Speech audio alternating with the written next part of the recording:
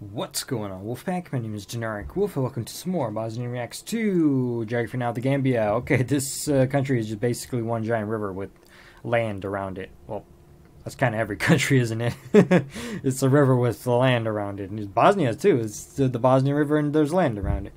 Wow, I figured something out, huh? There's something new? Okay, so anyway, I know this country is known for like that president guy that ran away or something. Like the other countries around it invaded it to get him out of the country or something. I don't know. I remember reading about it. It was like a year ago that happened. And basically, I believe like the French or like the British drew circles around the Gambia River, like 80 kilometers around the river, and that they decided that would be a country. I don't know. I guess it could work. It's one giant navigable river, so trade could, expand eventually, I guess, in the Gambia. But let's not get too ahead of ourselves, and let's not pretend like we know geoeconomics that much. And let's see what Paul has. The Gambia, not Gambia. The Gambia. You gotta Gambia. The Gambia. It's Gambia, not Zambia, not Gambit, not Getbia, as in Bob said. Getbia. Gambia. You're terrible, Paul. It's time to learn geography now! Hey everyone, welcome to the Gambia. They actually deliberately chose to put the before Gambia to avoid confusion with Zambia, making it one of the only countries with a the in the shortened title. Wow, why not like the Zambia Zambia? I've ever made for a video. Why didn't they tell Zambia, hey, put a the in front of your name, and it would be the Zambia, and we would have Gambia today, huh? Well, Zambia is the bigger one, I guess, so they choose what happens, or I guess, whatever. Okay, let's see, this place is so interesting, you'll be saying, Gambia! Is that the first time you're using profane language on your show? No, I meant dam as in a beaver dam. Ha! Ah, I got it. Since 2014. Dude, half of this country. I haven't used profanity in my fucking videos Not either. only is it the smallest country on mainland Africa, but it's also disputably the most oddly shaped. First of all, Gambia is located on the furthest section hell was of that? Western Africa off the Atlantic coast. Other than its 80-kilometer coastline on the Atlantic, the Gambia is completely surrounded by Senegal on all three sides and meanders inland following the Gambia River for about 320 kilometers. The country is divided into 8 local government areas, including the capital Banjul, which is classified as a city area, located on a small island just at the mouth of the river. The largest city just next door to Banjul, though, is Serekunda, and the entire country has one international airport, Banjul Yundum International, which, by the way, has a bunch of weird airlines that I never heard of that fly to it, like the UK's Thomas Cook Airlines and Lithuania's Small Planet Airlines. Whoa. Off the coast, the furthest plots of land that lay claim to the Gambia are the Bijol Islands. The Gambia is often referred to as the smiling coast of Africa due to the fact that not only are the beaches amazing, but if you look at the map, it kind of looks like Senegal is a deformed Pac-Man looking type of thing, and the Gambia is a cheeky, sultry Elvis curled lip grin smile. Otherwise, the country in itself That seems looks like a snake fake smile. with a horrible underbite. Now, you might be thinking, okay, why does this country even exist? Like, it's so small. Wouldn't it be easier if they just joined Senegal and became one country? Well, that's a very observant but horrible conclusion. Now, you have to understand that in Africa, Why? every stretch of territorial sovereignty claim matters, even if you can just take a morning stroll across one side of the country to the other. The reason why the Gambia is shaped like this is partially because of European colonialism and partially because of complacency. Senegal used to belong to the French Empire, and the Gambia used to belong to the British. Essentially, they drew the borders to follow the Gambia River with 2 straight lines jutting inland from the coast between 13 degrees 9 minutes and 13 degrees 30 minutes north. However, they made a deal and said that the Gambia could have all the land that flowed west of the Halahin Balong River in the south. This did, however, transect a portion of the Janat Peninsula, which is shared by both countries. Somewhere along the halfway point, they decided that the straight lines would stop and that the country would be allotted somewhere between 9 to 12-ish kilometers in every direction around the river that's what I on wanted each to side say, not inland 80 for about kilometers. 320 kilometers. That's not a lot. I mean, area-wise, the entire country is only about the size of Jamaica. So essentially, the country is kind of like a river that masquerades as a country. The most important route, though, would have to be the north and south bank roads. You can literally traverse the entire country on this loop road that starts west at Bara and then crosses the river at Fatoto and then heads all the way back to Banjul. Keep in mind, though, most borders Logistics aren't is easy. that well or at all. Most checkpoints between them and Senegal only appear on major roadways. Otherwise, you can totally cross into Senegal from virtually any open field along the way. A few notable sites would include the Senegambian Stone Circles, the world's largest concentration of stone circles and a UNESCO heritage site. Take Every that, visitor would go to the Stonehenge. Arch 22, where you can get a nice panorama city view. If you have time, check out Kunta Kinte or Fort James Island that has a somewhat austere back. I believe like some Russian eccentric billionaire guy wanted to make like a giant tower or something like in the middle of the Gambia River. It's a true thing. Like, look it up. It looked pretty cool though. I don't know if it's actually going to happen. Part of the Polish-Lithuanian Commonwealth at one point. Yes, we made it to Africa that one time. And that's the thing. In a lot of places, Oh yeah, that's Africa, the one that don't really Poland have much of a significance, but rather made. people tend to look at the tribal areas instead. And if that I know was that the case, Poland had Africa would something probably in look more Africa. like this. Nonetheless, they still keep their country intact, and it all has Oh to do god. with that one lifeline Oh that god, connects. I don't even want to look at it. Has to do with tribal areas instead. And if that was the case, Africa would probably look more like this. Oh.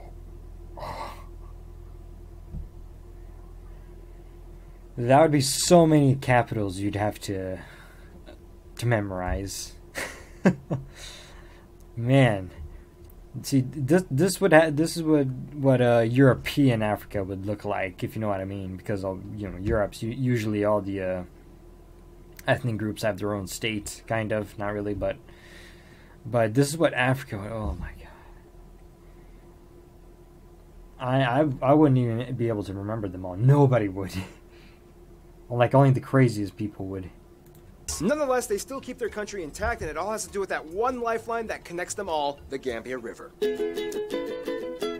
The good old river. Well, to no surprise, Gambia's land makeup pretty much comprises of whatever surrounds the Gambia River. This means that the majority of the land is a flat, grassy floodplain with mangroves closer to the coastline. In fact, about 10% of the entire land area is made up of water alone, and the highest point isn't even named. It's just a random hill that goes up 53 meters. Because of its limited space, the Gambia has had to develop a really creative cultivation plan over the past few decades. About 60% of the land area is of good arable quality, of which 40% is used for farming. About 80% of the population lives off of subsistence farming, mostly in rural areas, contributing to about a third of the GDP and 70% of the country's foreign exchange earnings. This means that organization is key. The Gambia has a very complex yet structured format in allocating crop fields. You have compounds, dadabas, mauros, kamayangos, and sinkiros that are administrated by a nakalo. There's also a kind of unspoken custom. Women are in charge of field and garden crops, whereas men are in charge of tree crops. And the river supplies them all with irrigation. Okay. Two food sources that the country thrives off of course, seafood and peanuts. The Gambia River supplies them with an abundance of fish species like the cassava fish, pampanos, barracuda, why is everything butterfish, called grouper, snapper, and of course everyone loves cassava the in River Africa? oysters. Peanuts are used as a staple in so many dishes like mafe stew and domoda. The country enjoys a relatively warm climate with a rainy season, especially along the coast. However, the further east you travel, the drier and arid the landscape begins until you reach the savanna upper inland. Since the whole country is situated around the river, okay, say that again, Paul. Becomes or begins? Landscape begins until you reach the travel, the drier and arid the landscape begins until you reach the savanna upper inland. Since the whole country is situated around the river, this means that a huge portion of the land is comprised of wetlands and swamps, although sometimes hard to cultivate, are perfect for harboring rich biodiversity. Animals like river birds, hippos, aardvarks, geckos, crocodiles, bush pigs, warthogs can be found, and even bottlenose dolphins playing at the mouth of the river. Speaking of which, the lion is the official animal of the country as it's found on the coat of arms. Notable nature zones include the River Gambia National Park, heavily concentrated with wildlife, the Abuku Nature Reserve with monkeys, and check out the reptile farm in Khartoum. Now let's get a little crazier and talk about who's running the show called The Gambia, shall we? Okay, this is the part where the episode is going to get a little funny.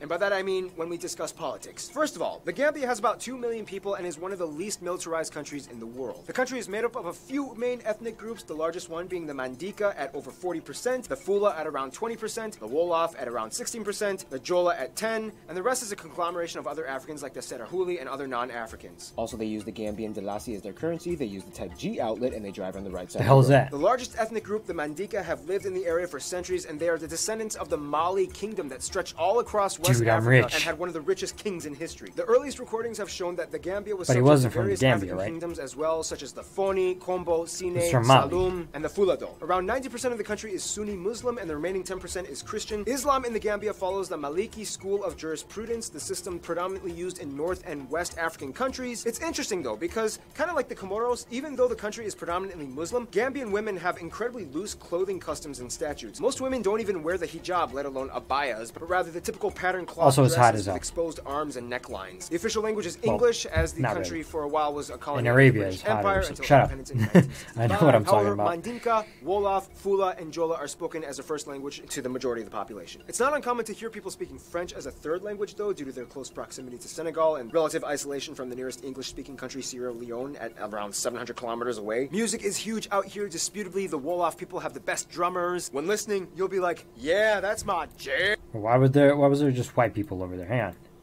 on.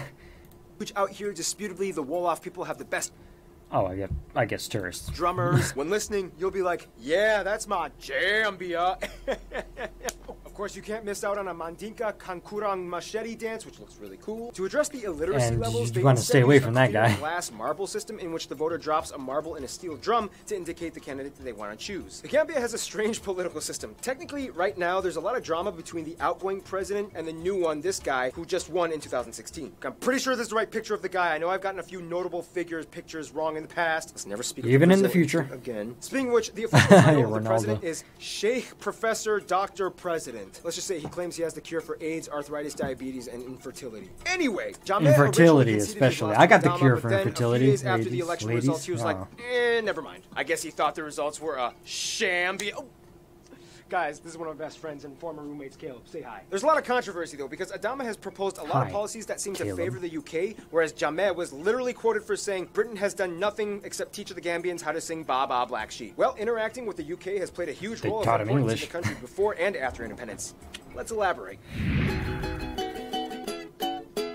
The Gambia, as mentioned before, is mainland Africa's smallest country, so to no surprise, they kind of have to make friends to get by. The Gambia plays an active role in West African and Muslim affairs, therefore has been reaching out to other nations like Libya and Mauritania. Mali, though, has a historical root and ties in with the Gambia, as the Mandinka peoples have origins in the Malian kingdom. When it comes to Asia, the Gambia has jumped back and forth between recognizing either the People's Republic of China or Taiwan. For the Whoever longest gives time, me the the most Gambia was money, the third basically. African state recognizing Taiwan for about 18 years until Jammeh changed his mind in 2013. China didn't respond right away since they were just a little suspicious, but eventually they reopened ties in 2016. The UK is a little tricky With because suspicion. even though Jammeh was not a fan of the Brits still maintained strong relations. The Gambia is an incredibly popular tourist destination as it's the closest English-speaking African country to them, and business still carries very well between them. Their two best friends, though, more or less, would probably be Senegal and Sierra Leone. At one point, the Gambia was part of both countries under the British colonial times until the French took over. Then Senegal and Sierra Leone decided to kind of do their own thing. Nonetheless, proximity and language are what closely tie these three countries. In conclusion, the Gambia is a small, skinny country that literally surrounds the parameters of one river, but man, have they made something out of it. Stay tuned.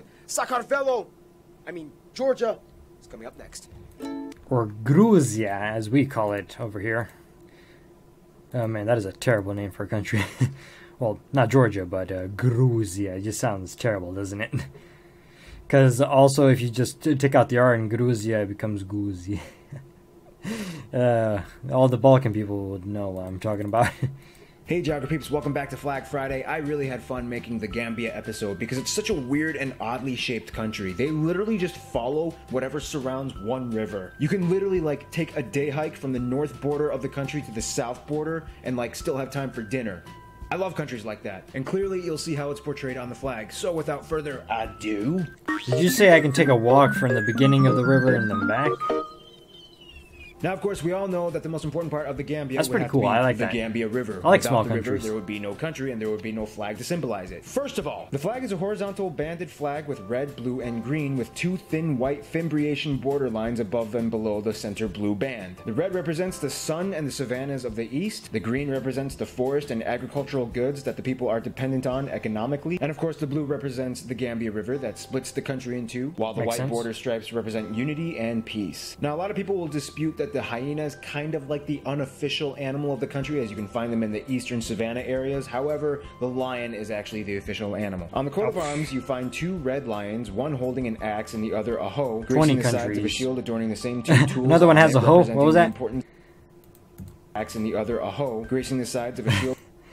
Is actually the official animal. On the coat of arms, you find two red lions, one holding an axe and the other a hoe, gracing the sides of a shield adorning the same two tools on it, I'm like representing 12 the years importance old. of agriculture and forestry. On top of the shield lies a heraldic helmet and an oiled palm, European the national tree, helmet. to make the crest. And at the bottom lies a banner with the words progress, peace, and prosperity. Now keep in mind, when they were a British protectorate, they used this G. flag with the Union Jack canting corner with a cool circular emblem depicting an elephant roaming the countryside with an obvious one G for coconut the on the Gambia palm. inscribed below. Also, if you take out the white middle border bands, you basically get the flag of the Republic of Karelia, you know, Finland's long-lost sister who was kind of separated and became part of Russia. So that's kind of it. I mean, this flag is kind of easy to remember Separated because it kind of looks like forcefully. a flag with a river with white foamy sides flowing through it, so that can remind you of the Gambia because of the river. Hope you liked this episode. This has been Flag Friday. You've just been flagged.